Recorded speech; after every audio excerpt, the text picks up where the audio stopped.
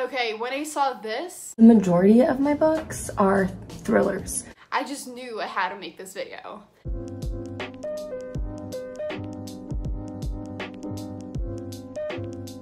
Hey guys, it's me Carol. Welcome back to my YouTube channel, or welcome if you're new here. Today I have another really exciting video because I'm doing another installment in a little series here on my channel where I read celebrities' favorite books. I'm so excited. Today's celebrity is Lana Condor. She's an actress, and I think her most popular role she's played was definitely in the To All the Boys I've Loved Before trilogy on Netflix, and she's just the sweetest little person ever. I love her, and when I found out she was a reader, I freaked out, not only because, hey, common ground, but because she reads thrillers. Now, if you're new to my channel, my favorite genre is thrillers. I love to read thrillers. My little dark soul just loves to hear about people dying. But every single celebrity I've read so far, I'll link the playlist if you want to check them all out.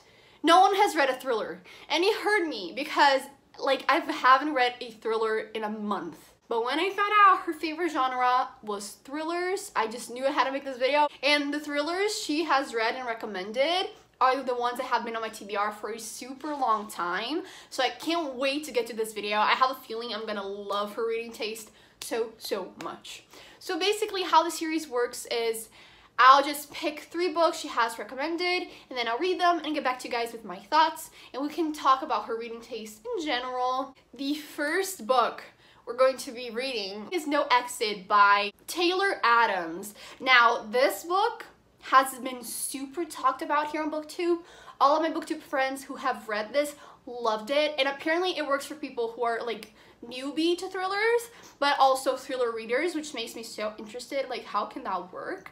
I don't know. It sounds amazing. I've always wanted to get to this one, but I've been kind of scared that I won't like it. Like, I really want to like this book. I don't want to have an unpopular opinion. So I'm praying and hoping that maybe this one will work for me too. So from what I understand of the story, guys, I don't really like to know much about the thrillers I'm going to be reading before I go into it. Like, I like to go into it blindly.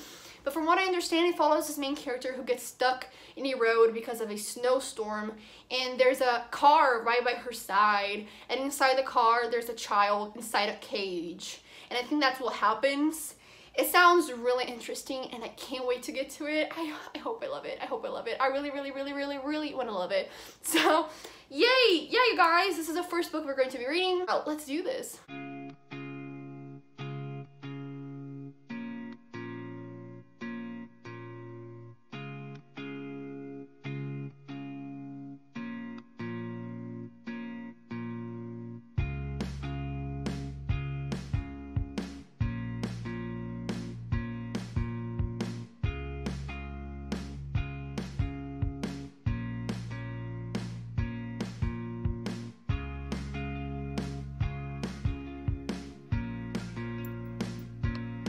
Okay, I finished reading and it was okay. You know what? I was expecting so much more from it after all the great reviews I've read. It was good. It kept me entertained. I wanted to finish it in one day.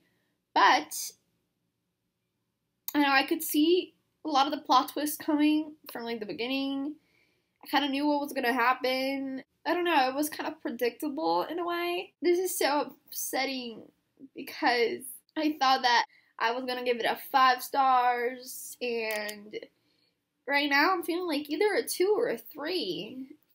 Hey guys, I'm back, and today we're going to be reading the second book for this video. Before we get to that though, let me just quickly recap what I had to say yesterday. I was kind of rambling on. That video isn't really helpful. In the end, I ended up giving No Exit 3 stars. It was an okay thriller, not anything super great or memorable in my opinion. So I ended up giving it 3 stars. It was okay, not my favorite. I think the main problem was I set my expectations really high for this book and I didn't reach it. So try to go with it. If you want to read it, try to go with an open mind and just enjoy the ride. That's what I would say. And today, I decided to take a break from thrillers. Who am I? I know. I just don't want to be disappointed again. And we're going to be reading another type of book. So this book was mentioned in the Marie Claire bookshelf tour that Lana did. I'll link that video down in the description box if you guys want to watch it all the way through. I recommend it. It was really sweet and it had a lot of great recommendations. And this is what she had to say about it. This is a great little book that I oftentimes will keep in my purse when I'm traveling. It's called How to Love. And the book is How to Love by, okay, I'm gonna really mispronounce his name and I'm so sorry. Chi Na Hung. It explores the essential foundations of mindful meditation and practice. How to Love shows that when we feel closer to our loved ones, we are also more connected to the world as a whole. Nhat Hanh brings his signature clarity, compassion, and humor to the thorny question of how to love. You can only love another when you feel true love for yourself. Love is understanding. Understanding brings compassion, and deep listening and loving speech are key ways of showing our love. It sounds really interesting. It's only 128 pages here on my Kindle because I don't have it here physically with me. And it sounds like it's going to be a quick, easy book to get through. It doesn't sound like self-help, which I'm kind of glad because my experiences with self-help books in these videos are not really working. So I'm glad for that. So yeah, without further ado, let's get some reading done. I'm really excited and I hope you guys are too.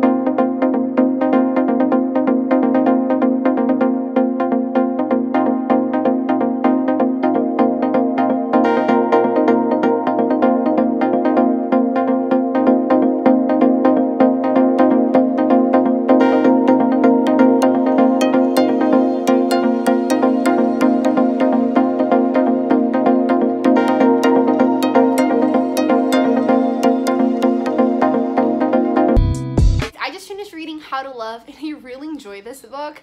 So it mainly just talks about things that are really necessary when you're having a relationship to make your relationship healthy. It was really helpful, but as I'm a single Pringle, this didn't really change much right now.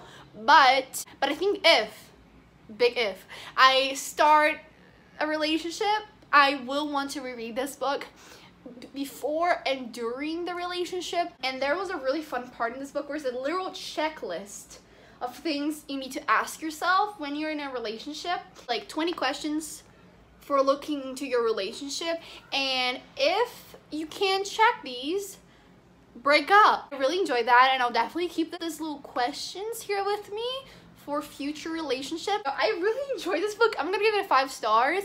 It's not really helpful for me right now, but I can see why it can help people, and that's one of the main reasons why I really enjoyed this book. I think you can reread it multiple times during your life, so it's a purchase that will be good for you. It's not like you're gonna read it once and never pick it up again. I think this book is literally so important to have.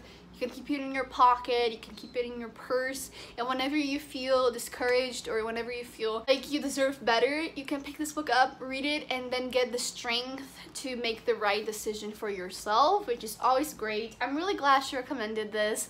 This was really interesting, and even though it does talk about meditation, if you're not into that sort of spiritual side of things, you can still get the information from this book. I'll talk to you guys soon, and yeah, and I'm back with this final book we're going to be reading for this video, and I'm scared. So this book is a thriller, and she posted this picture on her Instagram stories. She has a little template only for books, which is super helpful. Thank you, girl. And this is what she had to say about it. I have wanted to read this book, I kid you not, for like 4 years now, and I'm really excited to finally get to this.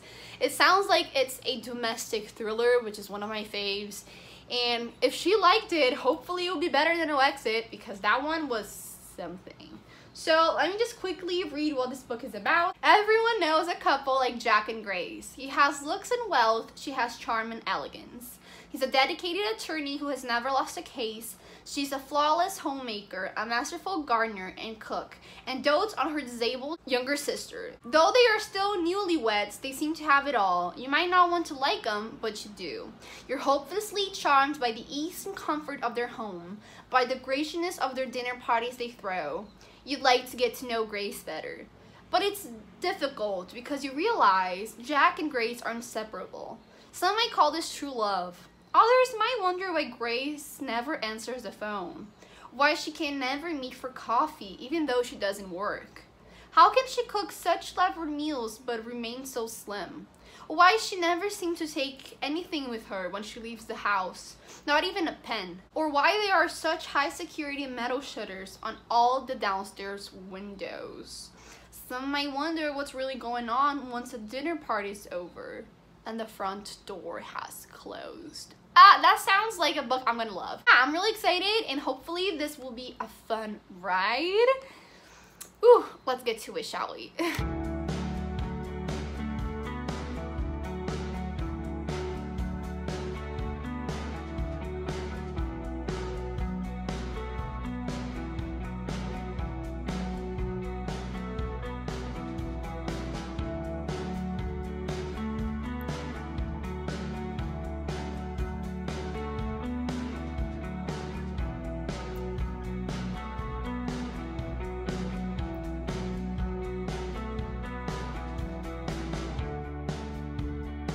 What? Is that how it ends? What? So I just finished reading Behind Closed Doors. I finished it in less than a day. As you can tell, I was pretty confused, but it was just like an ending I wasn't expecting. But it was good. It was good. I liked it. Don't get me wrong, I liked it. But is it a thriller? I don't think so. I think it's more of like a family drama, maybe, than a thriller. I don't know. It had the thriller aspects, but it read more like a family drama for me personally. But I did still have a great time with it. I still wanted to know how it would end. I do feel like the ending was rushed. It all happened so fast. It was okay, not the best thriller I've ever read. It was like any other domestic thrillers, you know? And the reason as to why the husband was doing all of these horrible things didn't really work for me. I don't feel like it was well explained. I don't think it worked with the story that well. Do I agree with Lana when she posted that picture on her stories, like, was it one of the best books? No. It was good, but it wasn't the best, most shocking thing I've ever read. It was, again, like a forgettable thriller in my opinion. It's something that I enjoyed at the time, but I will never think of again. I probably won't recommend to a lot of people, and it probably won't come up again on my booktube channel because it was just meh. So yeah, I finished reading all 3 of the books for this video. If I were to rank them, I would definitely go with How to Love and then Behind Closed Door, and sadly the last one is no exit for me. Now let's talk about Lana's reading taste and what I think of it. I think she has a very similar reading taste as to mine. If that's right, she reads thrillers because they're interesting, they're fun, they're a way to disconnect from reality and just insert yourself in another world where you can just pay attention, even if it's only for one day, and just want to know what's gonna happen, be immersed in the story, be interested, and be focused on something else rather than your own struggles, anxieties, and life, which is why I read thrillers. I love to read about the psychological part, but I also love the distraction it gives us, you know? So I do think she reads for that particular reason, and I do think she has a very diverse reading taste, even though we had 2 thrillers. If you look at her bookshelf tour, you can see she has a lot of different genres as well, so she's a very diverse reader, and I did have a great time with this video, even though some of the books didn't really work for me. It's always fun, and I just love these videos so much. So comment down below which celebrity I should do next. I would love to know. I'm planning on filming one video like this every single week. If you enjoyed this video, make sure to give it a big thumbs up and subscribe down below to be part of this wonderful family. I would love to have you here. Thank you guys so much for watching, and I'll see you guys in my next video. Bye.